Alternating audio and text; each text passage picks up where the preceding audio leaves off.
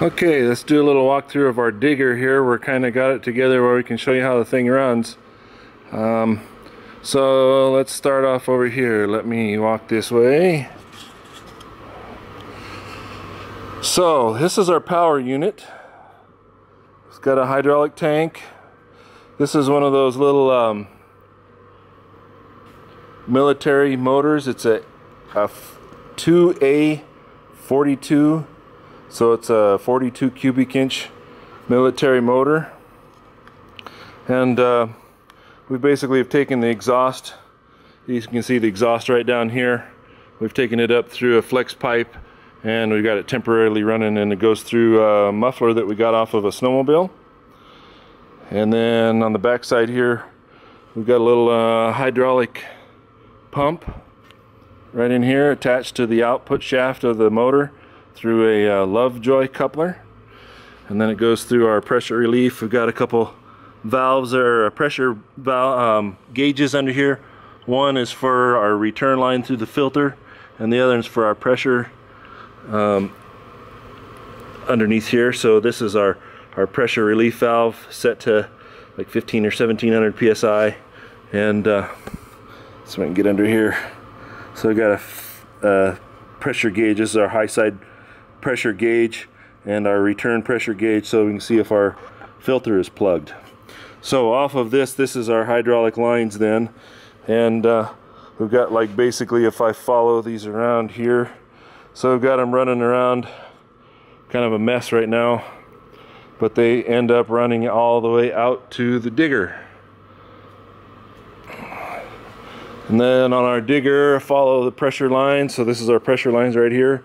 They come down and they go to a proportional manifold that I had designed and built. So it's got 6 channels, 12 solenoid, 6 channels.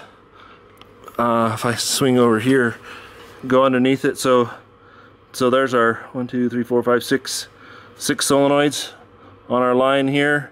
Each one's got a set of lines that come out the bottom.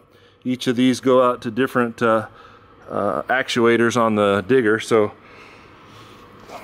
like this one here is our hydraulic ram for the boom, hydraulic ram for the arm, hydraulic ram for the bucket, make the bucket curl, and then follow it back this way.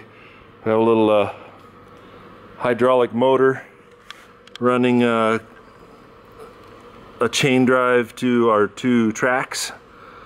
So basically we have 2 snowmobile tracks here. All the undercarriage right out of a snowmobile for them. And here we have one more hydraulic ram that's hooked up to the swing joint. So that's our pivot point in the middle, and it pivots in the middle there. Still working on this one. I got to get the sensor on it. So we've got feedback on all of these. So basically what I've done here is this is well, let me go grab one that's not installed here. So this is a basic fuel gauge. Goes inside of a fuel tank. It's got a float on it, a magnetic float. So as the float moves up and down the tube, it changes the resistance that goes out typically to a fuel gauge. So in our case, we're taking the change in resistance and we're running it to our little control module, and it can detect where this magnet is. Well, what we did is we've got that same sensor, and we've got this pipe that's hooked up to our ram. So as our ram extends and retracts, it's got a hold of the magnet right here. I don't know if it's going to focus in that close or not. Let me see here. So it's attached, the magnet is right here, so as the ram moves up and down, it holds that magnet and it moves the magnet up and down the tube. So we get feedback of where each of the arm positions are. Then underneath here we have a camera. So this camera is looking right down at the bucket as we're digging, so we can see if we have any debris build up in our bucket and how material is moving in and out of it. In case the bucket gets clogged up with material, then we've got this, when you open the bucket up all the way, the linkage hits these two little pins right here, and it forces this open. And when this opens up, there's a hole in here that breaks the vacuum and allows water to go in through this hole instead, and that should let anything that's plugged down inside of here out. So down inside of this filters all of our material as we're digging. So only material that can fit through this opening, which is 2" minus, that's 2 inches across, only 2" minus can get through this, and it goes to either end. This is a T-shape in the middle here, and the end of it doesn't go all the way across, so there's an opening at the end of each side of this that allows the water to go into the end of the tube and then up our arm. So we're going to have our suction dredge hooked up right up to the top of this. So that's going to suck the material out of the top up through our hose and attach to our suction dredge.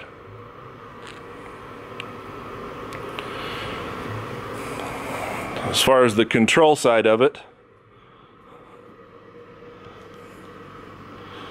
I have a control module that I've built.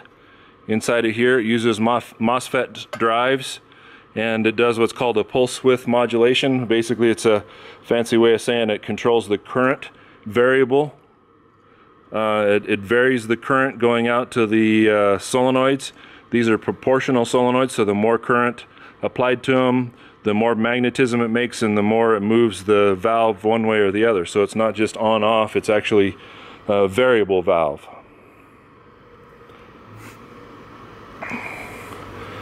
And so our control system comes all the way back. It comes through all of our umbilical here. So we've got an 8-gauge cable. So this is an 8-gauge cable, and then our data lines that come back. And when it comes out the end, our data line comes through a coil here, and it goes to another little circuit board that I've made. This circuit board converts the data and adapts and reads the data from one of these PlayStation 2 controls. So this has 2 joysticks on it. Each of these joysticks operate just like a joystick of an excavator. So one of them runs your bucket and your arm, and the other one runs the boom and the swing left to right. And then we've got the other 4 up here that control the tracks moving the vehicle forward and backwards, and the 2 other ones actually lift this stabilizer arm like a blade, lift it up and down.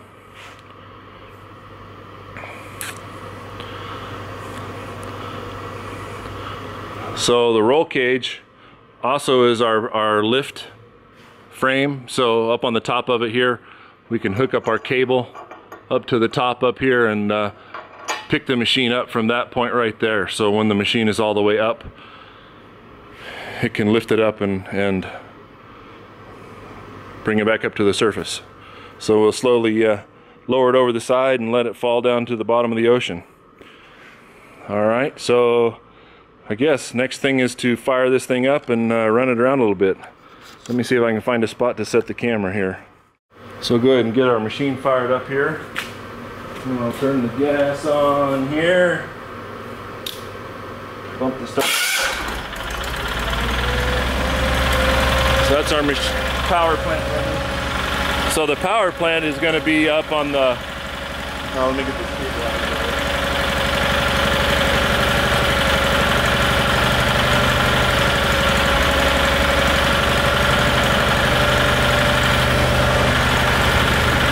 So the power plant is going to be up on top of the ocean, up on the barge.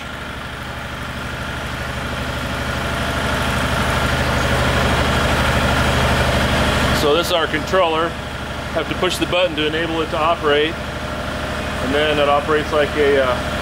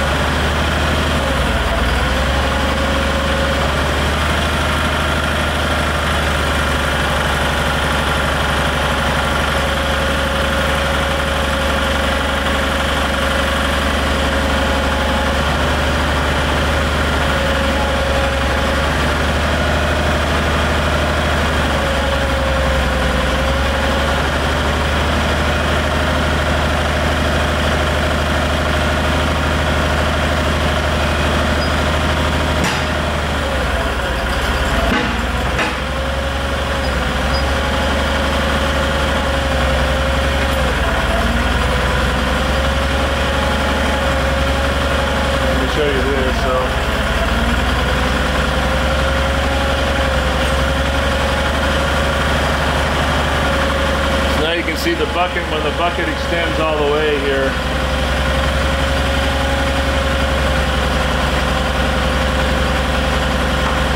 it opens that valve up.